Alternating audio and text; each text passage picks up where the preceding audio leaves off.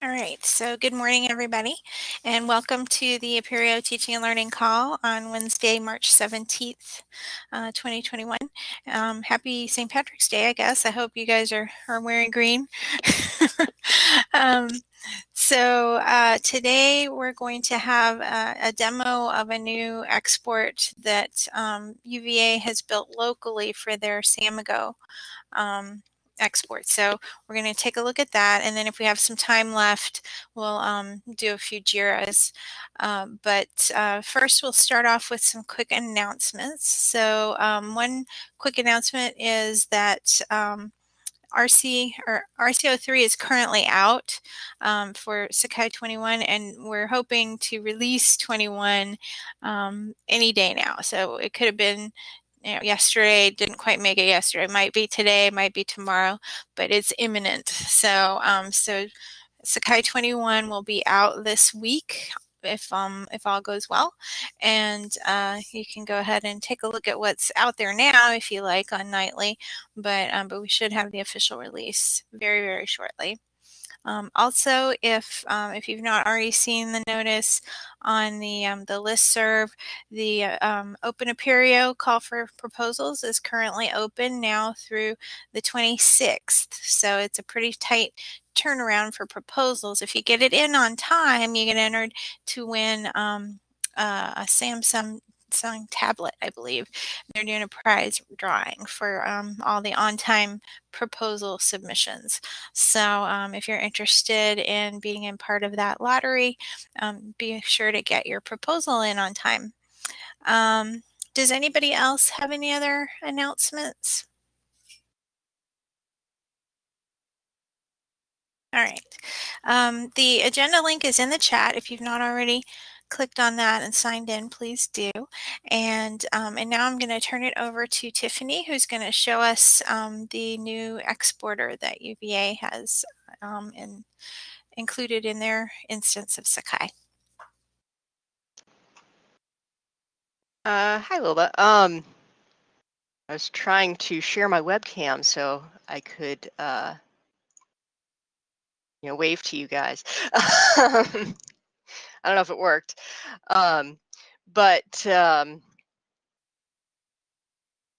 so at UVA we got some questions from instructors. We had this was coming from the chemistry department primarily, and they were using some other testing engine instead of tests and quizzes in Sakai because they didn't like the export primarily. So they're doing a oh hi, they're doing a large placement test, and it's cross-site and cross-course. So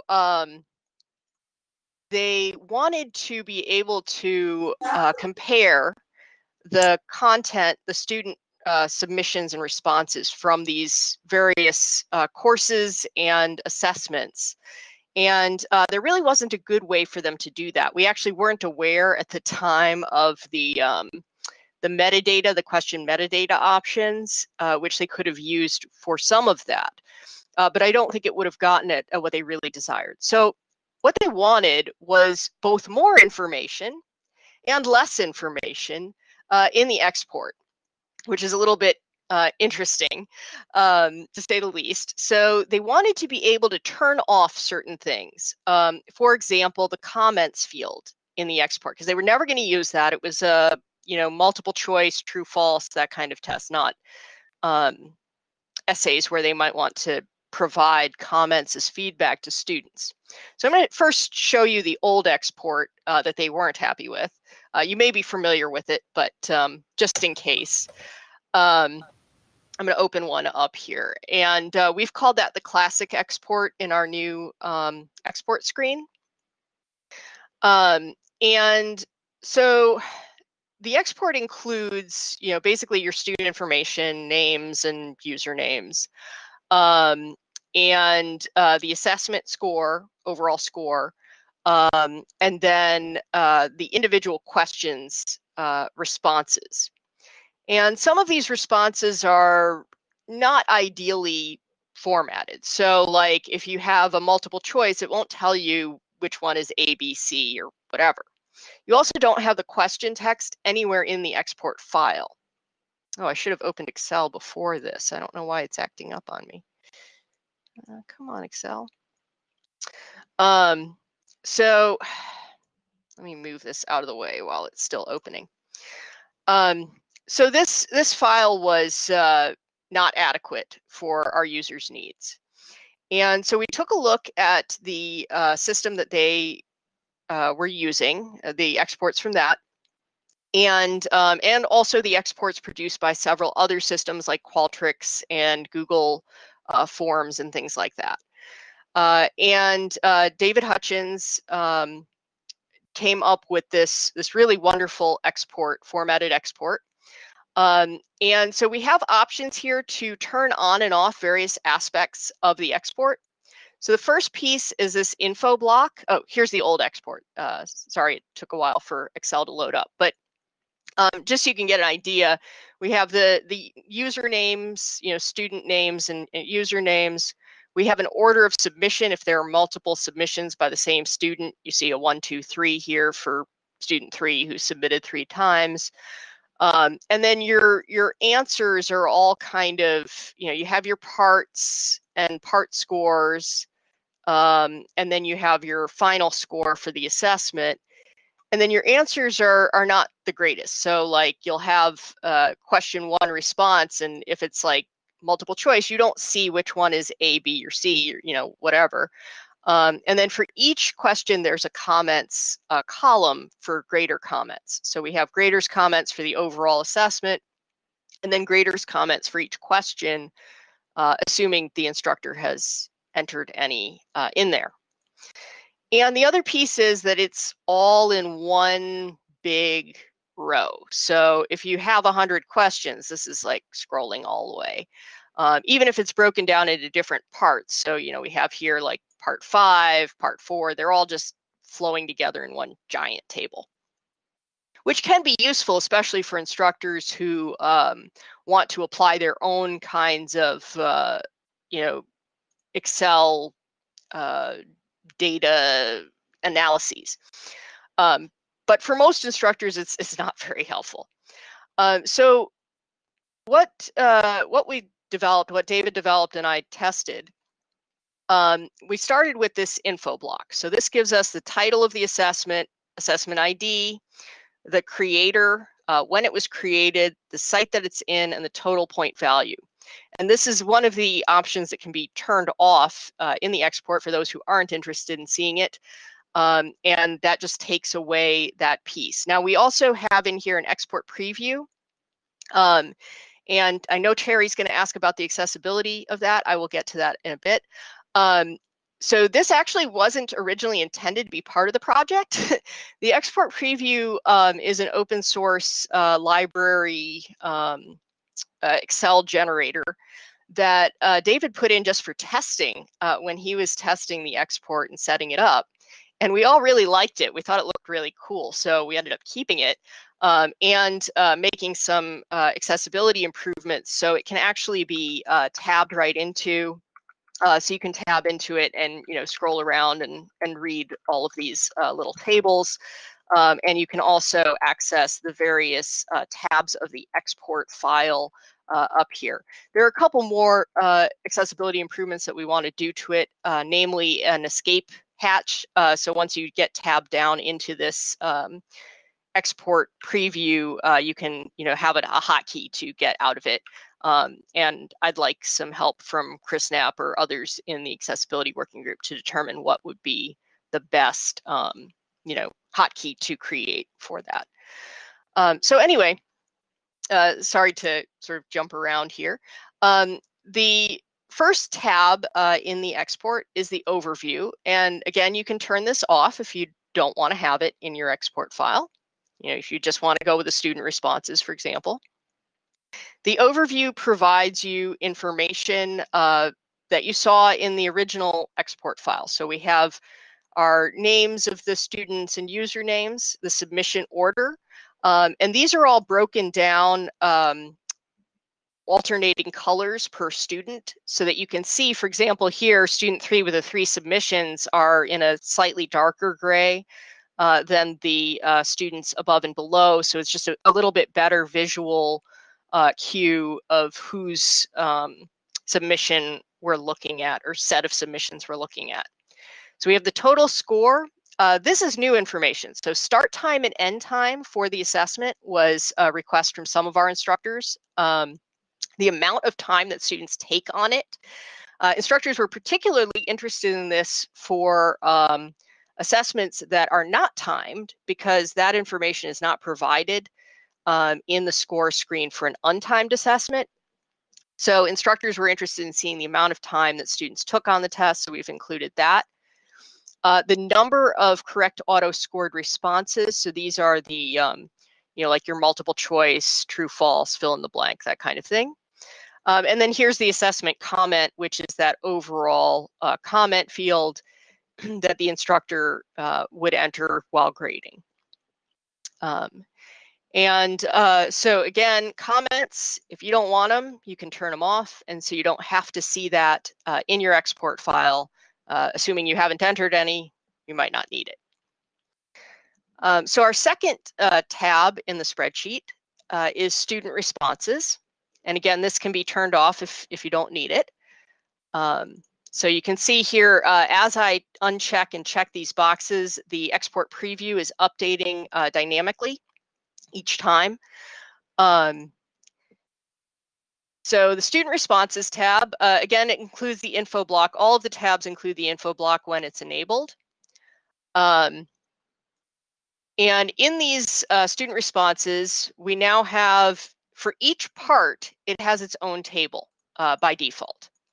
And if you don't like that, if you want to go back to having just one long scrolling table, you can uncheck separate parts, and then it will collapse it into a single one. I may not have clicked that correctly. There we go. Okay, so now that I've unchecked separate parts, you can see I only have a single table here with the student responses, and it's just going to scroll to the right, just like we have in the current, the older format of export.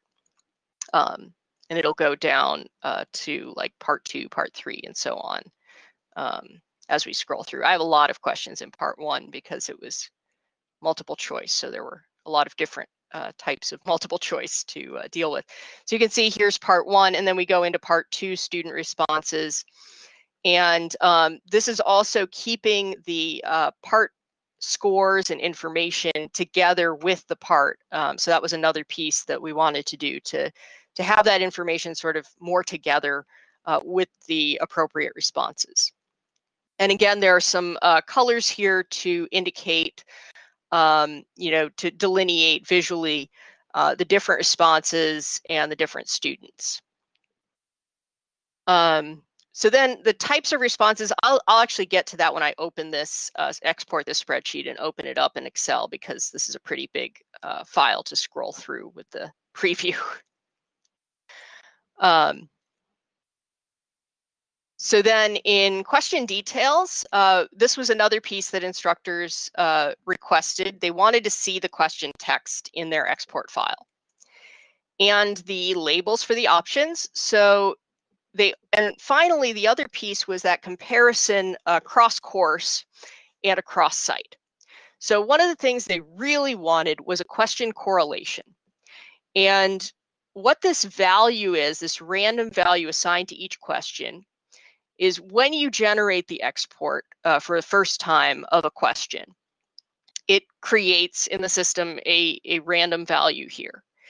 And this question correlation, every time you generate a new export, searches the system and says, does a question with this identical question text exist somewhere?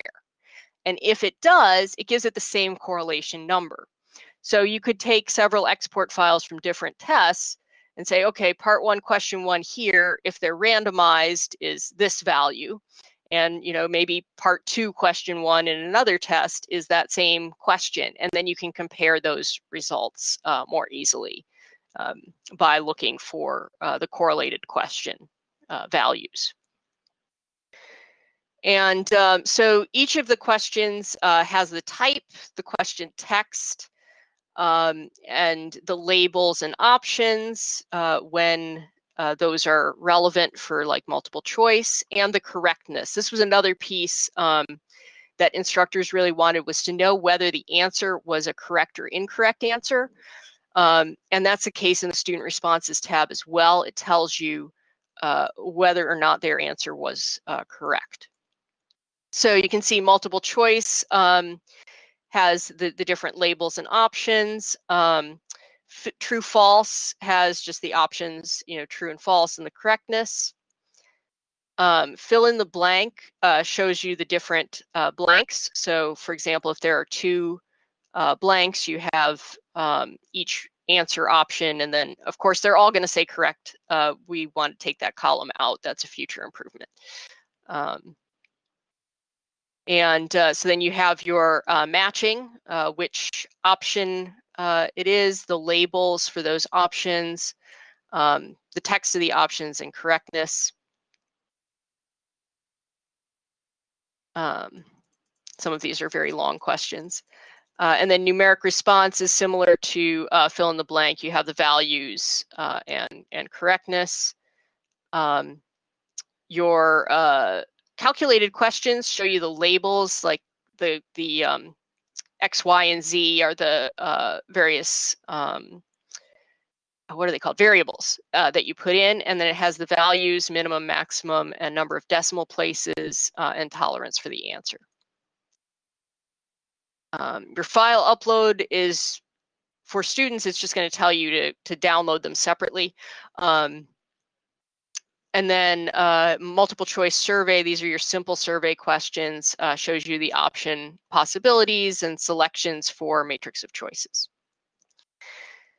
And finally, the item analysis tab already exists in the export, but in this version, it includes the question instructions. This is something that we want to improve. Right now it's showing little HTML elements for the question text. But that's a future improvement to clean that up and make it match the question details tab. But you see here we have the sort of standard item analysis that exists already. It just, again, has some colors and whatnot to delineate better visually the different options.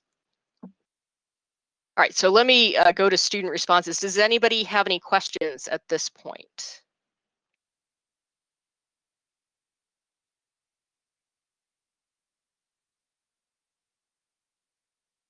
All right. Oh, and by the way, you can also turn off the question correlation value if that's not of interest to you. So again, these various options, you can take away any of the tabs, item analysis, student responses, and whatnot, the comments, and the question correlation. All right, so let's take a look at the student responses from the new export. Hopefully Excel will cooperate with me this time. All right, so in the student responses, the different types of questions provide different information. Your multiple choice is going to tell you the response letter as well as the choice. So in this case, A, single choice, C, multiple correct, multiple selection, etc. It tells you the correctness, whether the answer is correct or incorrect, and the score for that question. So that's another piece that was added, was the score for each individual question that the student received. So for example, here's a question that gives negative marking. So you can see the student got negative 10 points here, for example. And the multiple choice, multiple correction, you have the selections 1, 2, and 3. So you have your A, B, and C, for multiple choice, multiple correct. And when a student selects an incorrect answer, you also have that, the incorrect one that tells you which selection is correct or incorrect. All right, I'm trying not to scroll too fast. Let me know if I am. All right, so part 2 here, I have the true false. So this is, again, very basic. You have your true or false, correct or incorrect, and the point values. For fill in the blanks, you have the response for just single blank. Correctness is always going to be correct, as I mentioned before. Well, no, I guess not. For students, it won't be because you have incorrect answers. So it'll tell you if it's correct or incorrect, and then the score that they receive for that answer. And then if you have multiple blanks, it'll number them. So blank 1, blank 2, and so on, and the total score for the question, depending on how they answered that.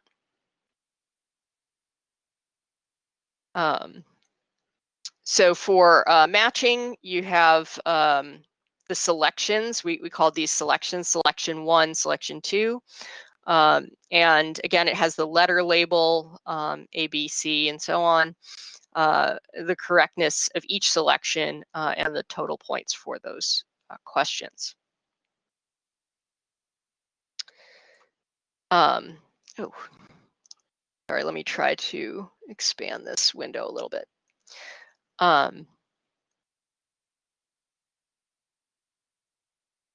Trying to remember which questions are in part 4. Let's see here. Okay, part 4 was matching. And I've got part 5 is numeric response. Okay. So part 5, our numeric response is going to look very similar to the fill in the blanks with the response, correctness, and score. And again, the comments fields are there if you've entered any. Again, for calculated questions, we have the label of the variable, in this case, Z, for the answer, and correctness and score. And then for manually graded questions, for file upload questions, it gives you an indication that the uploaded files must be downloaded separately. It gives you the text for short answer essay. The response of recordings must be, I think, accessed via the assessment score screen for an audio response question. And then for the survey questions, you have just the basic responses, and there's no score because they're not scored. This is a survey matrix of choices, so it has a possible score, but in this case, I didn't give it a point value. So I think that's it. Any questions, comments? This is pretty impressive. I really like the preview, and the additional formatting does make it a lot easier to parse visually for folks that are interested in just sort of pulling out some specifics. I know probably the biggest question on my mind, and I'm sure maybe others as well, is will this be contributed back and when? We really hope so. We really want to. This does rely on the same backend that Site Builder uses. And I know there was some concern about that being contributed back. So the endpoints that are used to develop, this is actually an entirely new export.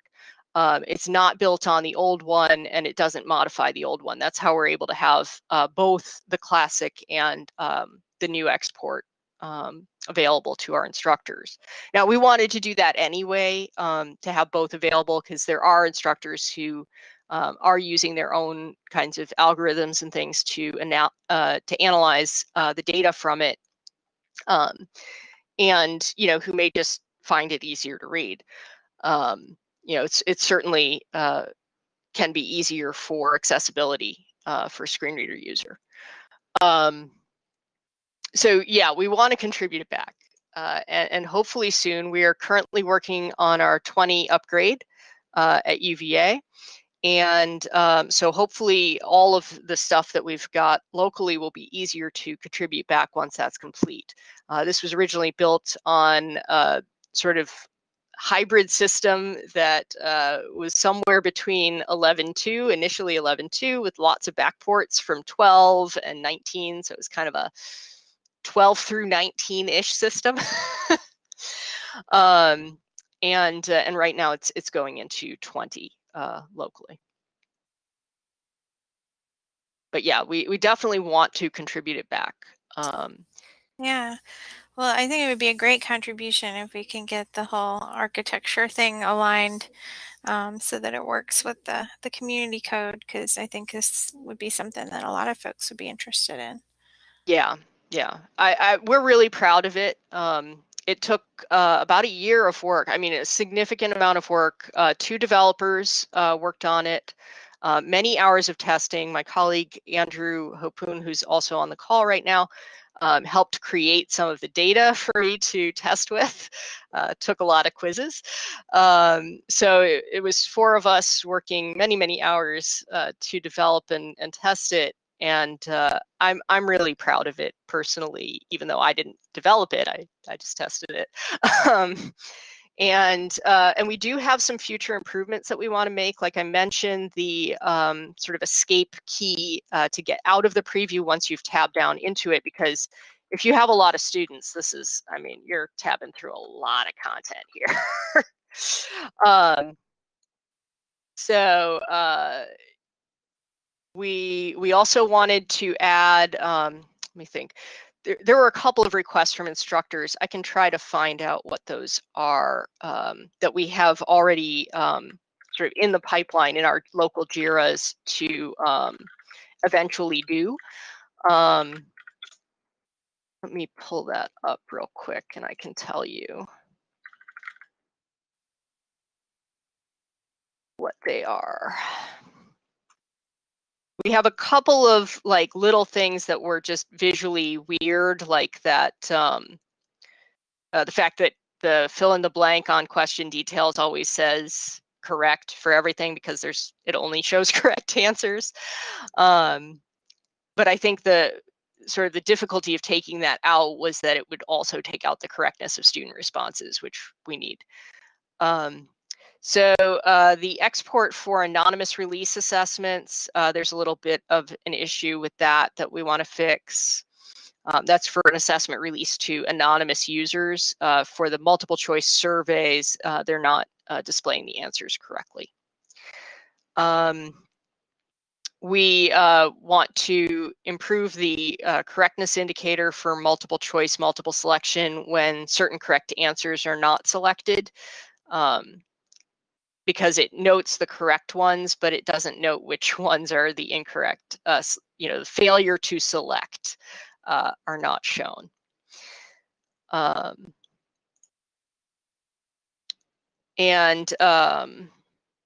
The other improvements that we want to make, so those were just the sort of outstanding issues. The other improvements are allowing the export to present scores based on view preferences. So currently it always shows you all of the students on every page. And that's true of the classic export as well. And that's even if the assessment is released to a particular group only. So we want to make that, and I think John Buckingham also had a JIRA out about this, that instructors at both of our institutions, UVA and Pepperdine, have requested the ability to choose from these view kind of drop downs, view highest versus all submissions, or last versus all submissions, depending on your recorded score setting, and to view them by group, so that you're only exporting content from a particular group and one submission only instead of all submissions if there are multiple.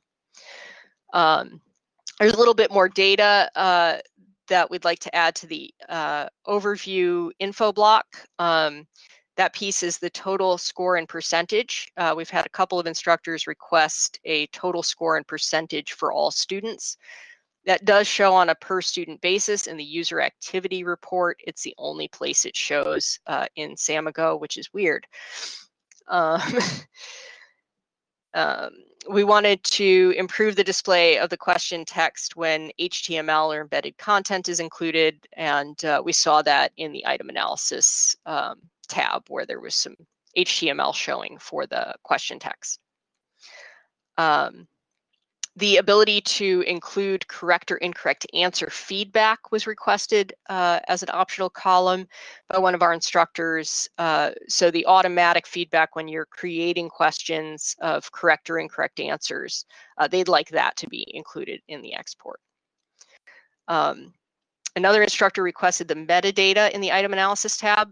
Oddly enough, although the question metadata appears in the item analysis in tests and quizzes, this tab here, it does not appear in the export, and that's true in the classic export as well. I'd also like to include part titles in the student responses column grouping and question details column heading, if that's possible for, to identify parts, because in case an instructor puts like, part 1 multiple choice or something like that, it would be helpful for them.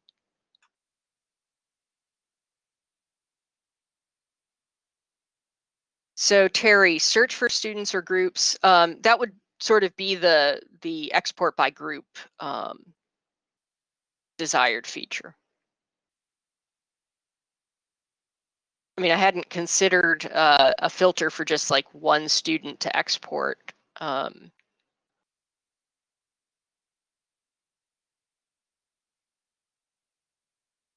And Jennifer asks if it would replace the current export.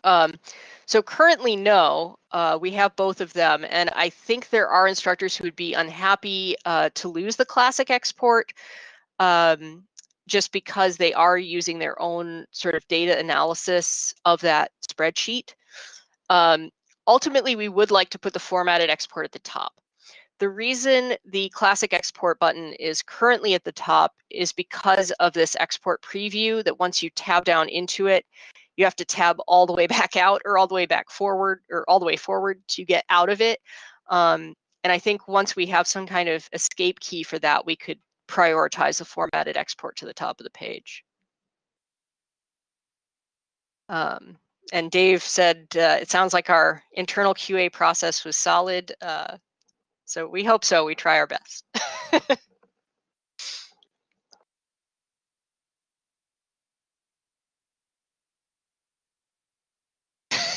Thanks, Andrew.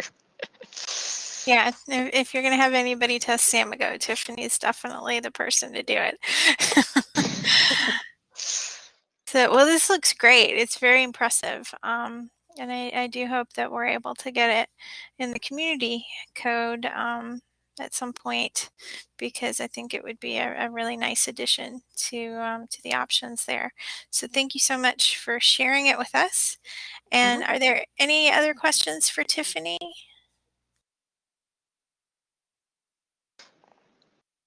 No. Okay. And I had one other comment. We may be able to use this. It would be nice if we could use this preview code for some of the other Excel exports. I mean, that's just a thought of mine. I don't know if that's even possible, but I think there are some other Excel exports in the system that potentially could benefit from the preview. Yeah, that's a good thought. There are a few spots where you have the option to export Excel, so sometimes it's nice to see a preview of what you're going to get. Cool. Okay, so we do have a little bit of time left, and we have a few JIRAs that we carried over from last time. So let's see, it looks like a few were kind of sent our way by Sean, probably from JIRA Triage. And then there was one that, that Tiffany wanted to add about the schedule tool. Tiffany, do you want to talk about the schedule one first? Sure. Sure. We had a number of instructors request the ability to schedule notifications, email notifications to students. So I don't know how many we've had recent requests, but I think at least 3 or 4, maybe. Is that correct, Andrew? And so right now, the calendar does not allow you to schedule notifications. You can schedule an announcement, a single announcement with a notification in the announcements tool, but it can't be scheduled as a recurring announcement. So, for example, these instructors wanted to have a reminder go out every week for a particular thing in course, like don't forget to bring your whatever to lab, or don't forget to finish your homework by Thursday, or something like that. So I think the calendar does have recurring events, but it doesn't have the option to make any notifications. And announcements doesn't have any recursion feature. So they really wanted an email notification sort of similar to Outlook, where they could schedule and it would go out every however many days or weeks that notification was to be scheduled. So I found this old JIRA about it that had been resolved as sort of a won't fix at one point. And it's been out there for a long time, this request, and we've had quite a few instructors asking about it. So I was wondering if there's interest from others, if you could upvote it or whatever, to try to get this to happen. I know there was some discussion about changing the calendar to the open calendar, whatever it's called. And It's full calendar. That's it, full calendar. Mm-hmm. And I don't know if that's sort of a component of that that could be brought in, but as you can see, this JIRA had a resolution of won't fix, and we've had quite a few. I mean, there are 9 votes on it, so there seems to be quite a bit of interest. JIRA is super old. It is super old. It is super old. 2005. So people have been wanting this for a while. And yeah, going back to 2010, we got our first request, a couple of requests in 2017 for this that I had commented on. The use case that one instructor presented was she has a monthly quiz and wanted to publish each month's quiz in advance, but the Samigo notifications, when you send one, sends it on publish of the quiz and not a scheduled day before the quiz starts, or immediately when the quiz becomes available. That's another problem that the instructors have presented, that assignments and tests and quizzes, the notifications on publish are immediate and not when the assignment or assessment actually becomes available to students. So in this case, the instructor wanted to publish all the quizzes at once for the semester, and then notify students by email the day before the quiz became available to remind them there's going to be a quiz tomorrow, and go take a look. So she couldn't add a recurring event in the calendar that would send notification, and she couldn't use sign up. The sign up tool has a reminder notification a day before an event. And she couldn't use that as a workaround because she would have to manually add every single student to the sign up event every time she wanted it to go out, which was not reasonable for a very large class. Yeah, I can definitely see the need for these kinds of notifications and reminders. I don't know if full calendar has anything kind of built in that would make this easier. It's possible because it is a more modern calendar, which is why we were looking at it as a potential replacement for the current Sakai calendar. But what this actually reminds me of is something that's on the roadmap, is the notification service. We've been talking about creating sort of a back-end service that would have sort of an event list that you could have notifications sent out based on, items that are in that event list. And the user could choose sort of how they want to be notified.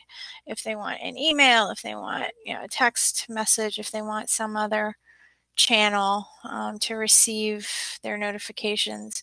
But we were hoping to kind of centralize that into a system-wide service as opposed to having it in a particular tool.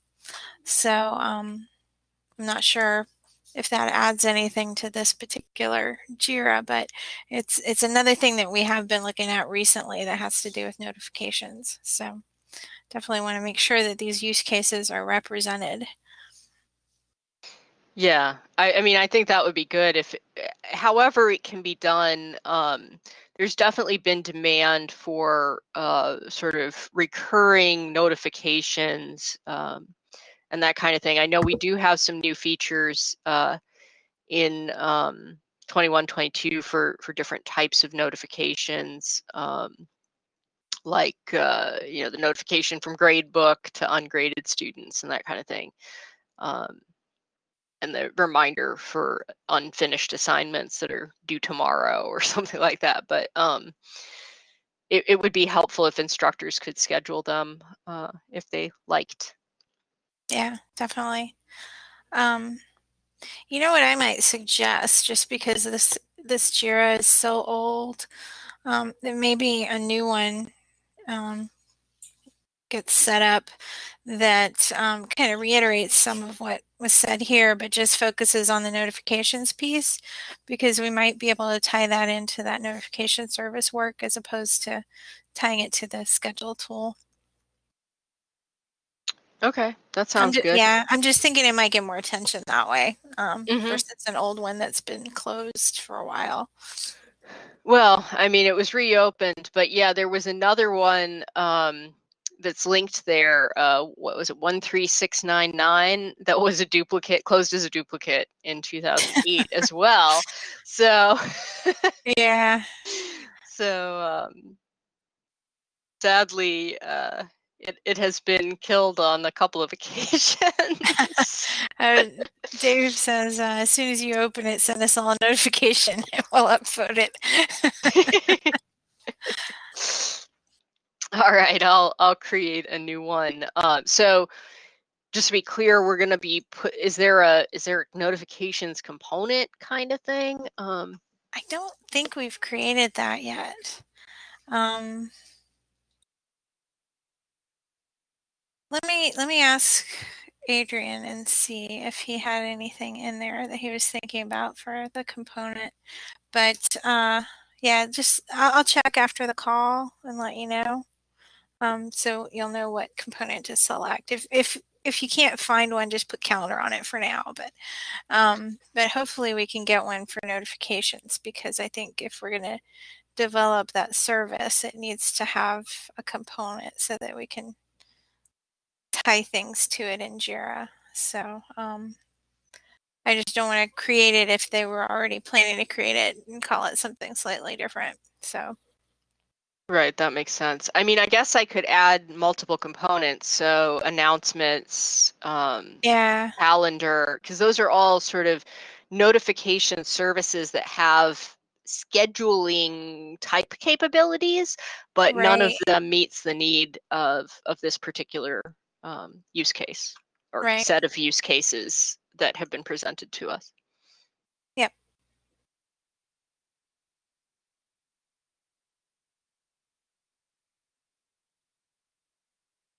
So any other thoughts on this one?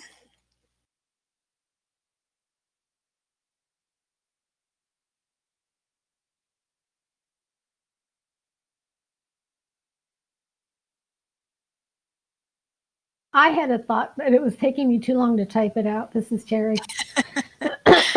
If you added to the drop down in the settings in tests and quizzes, where it says send notification or don't send notification, if you could add something that says send notification a week before due date or day before due date, that might be a more immediate solution for this particular use case than developing something totally new. I don't know. That's my question. That's a question mark, believe it or not. Well, yeah, so that's actually both tests and quizzes and assignments. Instructors have wanted the announcement or quiz notification to go out when the item becomes available to students instead of immediately on publish. Because what it does right now for both of those, if you make an announcement when posting a new assignment or send the email notification when publishing a quiz, it sends out this email to the class that says this assignment will be open on such and such a date. This quiz will be open on such and such a date. And includes a link to that thing. But then if the student clicks on it before it's open, of course, they're going to get an error saying this isn't available yet. Right. Yeah. So if there was an option to say, notify on at when available, or notify a week before, or notify a day before due date.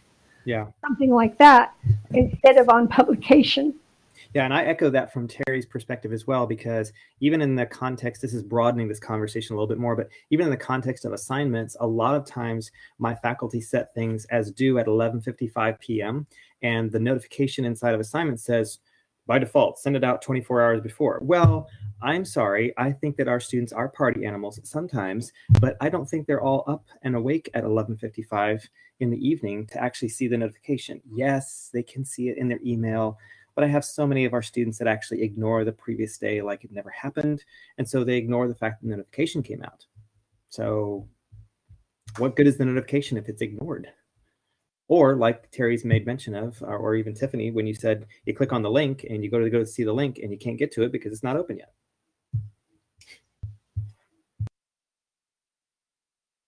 So maybe we need several JIRAs. One for improving existing notifications coming from tools.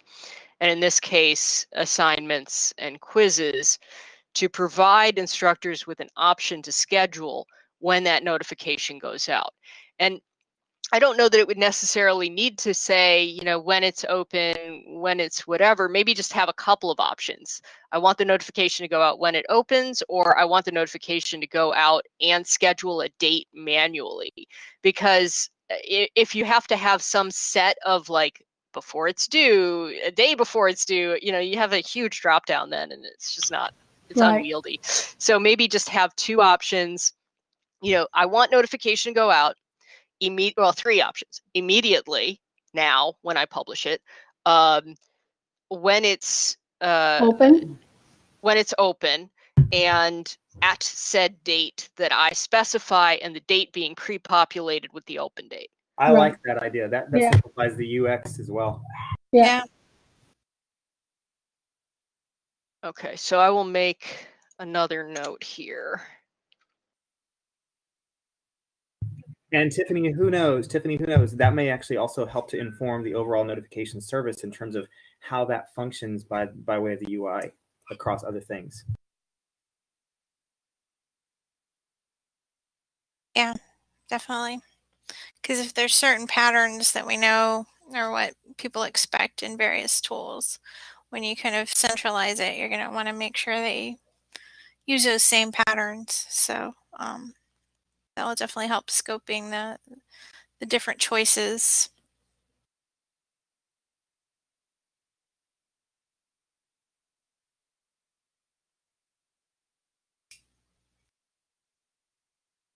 All right. So any other thoughts on this particular issue? I know it's going to spawn a few additional JIRAs, but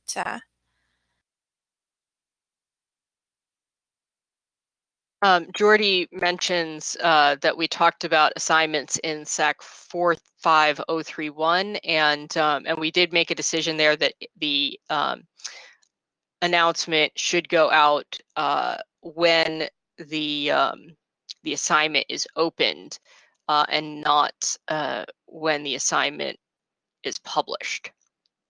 Right. So that was a request to change that, and I think that's a reasonable change. That the announcement is scheduled appropriately with the date of the open date. Yeah, that makes sense, because a lot of people, they set up all their stuff at the beginning of the term. You don't want 25 emails going out on day one, and then during the semester when things are actually opening up, no notifications. So makes sense to have it when the item opens. Or when the site's unpublished, right? So many instructors just want to create all their assignments at the beginning, publish all the assignments or assessments, yep, and then publish the site for the students to access, so they can't even get the emails at the point when yep, absolutely. The notifications could be sent out. All right, well, we have only about 5 minutes left, so I don't think we really have enough time to do another JIRA. But if anybody has any thoughts for topics that they would like to do on our upcoming meetings, our next meeting is going to be April 7th, I believe. Let me look at the calendar. Yes, April 7th. So if you have anything that you'd like to discuss or something you'd like to demo for us, please let me or Charles know, and we can put you on the agenda for the 7th. Otherwise, we'll just do JIRApalooza, so feel free to submit JIRAs to discuss.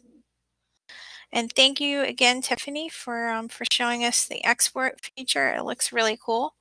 Hopefully we can get that incorporated at some point, and everybody can take advantage of it.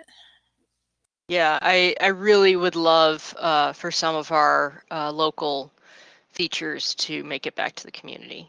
Yeah, definitely. And I know Site Builder is awesome as well. So if there's a way we can get both those things in, that would be a huge win. Yeah, I mean, we had been told to contribute Site Builder as a contrib project, but again, the problem is this code that is using some of the same backend that was preventing Site Builder from going in is not separate code. It's part of an existing tool, so it's in Samigo. Yeah. It's not unique and standalone. Yeah, we'll have to let the developers sort it out, but yeah. But thanks again for sharing with us, and thank you guys for attending. And I hope you will join us next time in April. So thanks again, and you guys have a great St. Patrick's Day. Bye.